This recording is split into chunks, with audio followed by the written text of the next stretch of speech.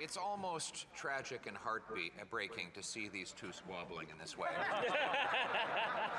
The Prime Minister was so disappointed in the NDP leader's flip-flop on carbon tax for heat, but the good news for the Prime Minister is the NDP leader has flip-flopped on his flip-flop and now supports the Prime Minister's plan to quadruple the tax. This, with 2 million Canadians, a record-smashing number, going to a food bank. Will the Prime Minister create another carve-out on the carbon tax for farmers so that Canadians can afford to eat?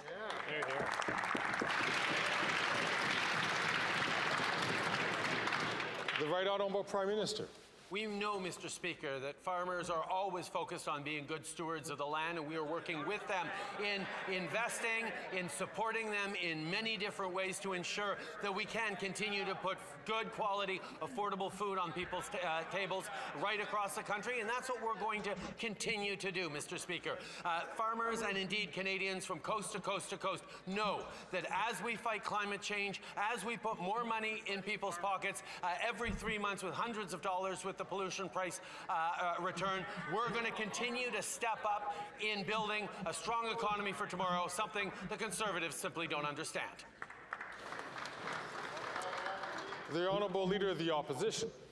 Mr. Speaker, the Prime Minister is quadrupling his carbon tax on the farmers who make the food, quadrupling the tax on the truckers who ship the food, therefore quadrupling the tax on all who buy the food. Good news is there is a common sense Conservative bill that's passed through the House and in the Senate where the Prime Minister's senators are holding it up. Will the Prime Minister once again cave and allow another carve-out on the carbon tax for farmers? Yes or no?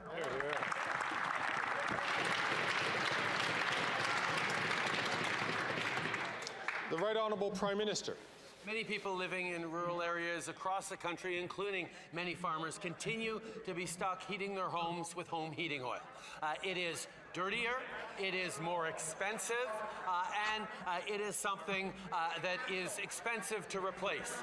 That is why, Mr. Speaker, we're stepping up with measures that are going to deliver heat pumps to families right across the country, the 1.2 million households across this country, in every part of this country, relying on home heating oil, so we can help them fight climate change and save money at the same time. That's our plan. The Conservatives have no plan.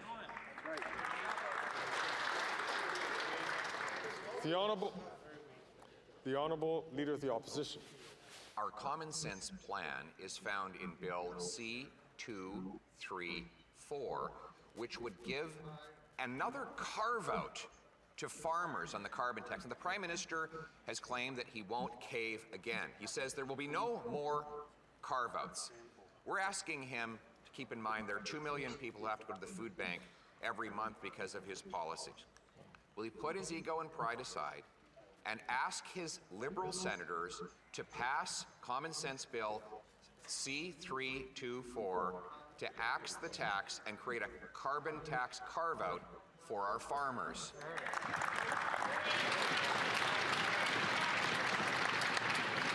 The Right Honourable Prime Minister.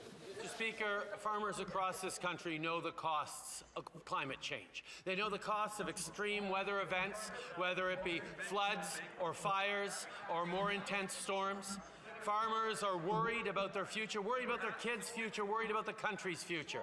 That's why we put forward a plan that is reducing our emissions and growing our economy at the same time while putting more money in Canadians' pockets. The Conservatives have no plan to fight climate change, no plan for the future of the economy, no plan for future generations. We will continue to do what's necessary to support Canadians, including farmers, long into the future. That's it.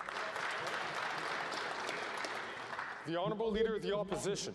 The Prime Minister won't answer a simple question. It's about the common sense Conservative bill to carve out farming from the carbon tax. But I understand why he feels he's in a bind, because his Environment Minister said, as long as I am Environment Minister, there will be no more exceptions to carbon pricing. That implies that he would resign if there was another carve-out. Will the Prime Minister sacrifice his crazy carbon tax minister and support our common sense bill to take the tax off?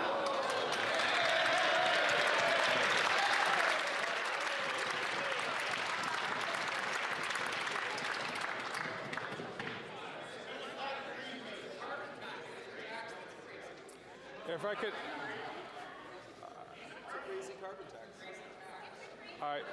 The colleagues, all colleagues should know that we cannot use language which calls into question the character of honourable members, individual members. I hear an explanation from the Leader of the Opposition, and I will repeat that so that we can clarify the record. The Leader of the Opposition made a correction saying that he was referring to the policy and not the person.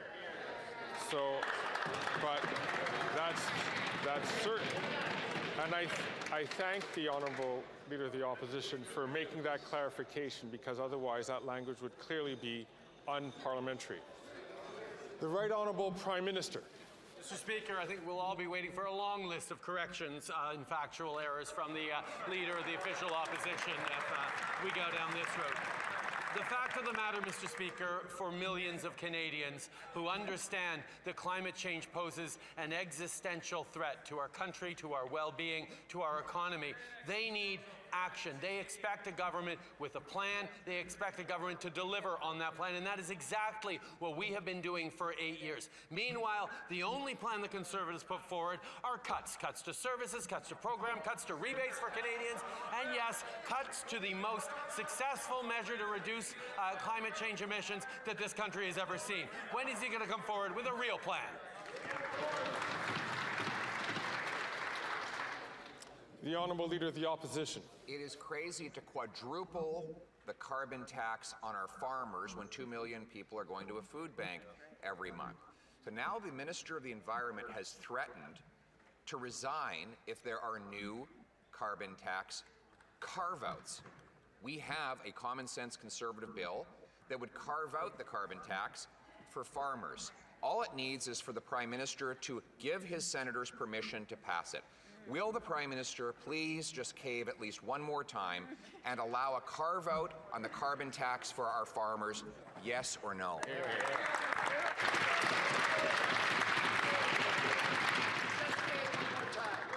The Right Honourable Prime Minister. Speaker, I won't use the word crazy, but I will say it is deeply, deeply irresponsible for the Conservative Party of Canada to continue to deny that taking action against climate change is important, to continue to deny that climate change is a real threat to Canadians and to our economy. The fact is, Mr. Speaker, we have put forward measures that both fight climate change and put more money back in the pockets of 8 out of 10 Canadian families, and we're going to continue to fight climate change because the cost of inaction against climate change is far more than the cost of action.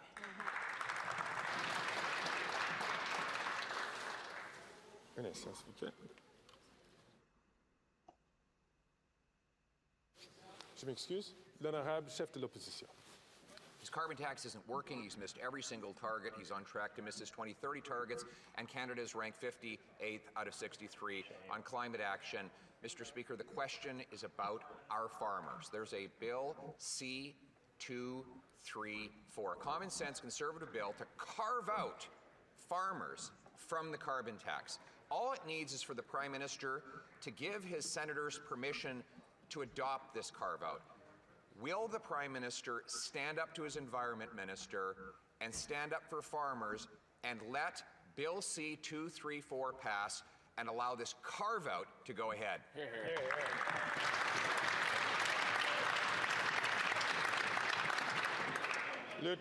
The Right Honourable Prime Minister. I will admit, it doesn't happen often, but every now and then I am a little bit envious of the position that the Leader of the Opposition finds himself in, of being able to criticize on the one hand that we aren't doing enough to fight climate change, and then on the other hand say that we need to stop everything we're doing to fight climate change.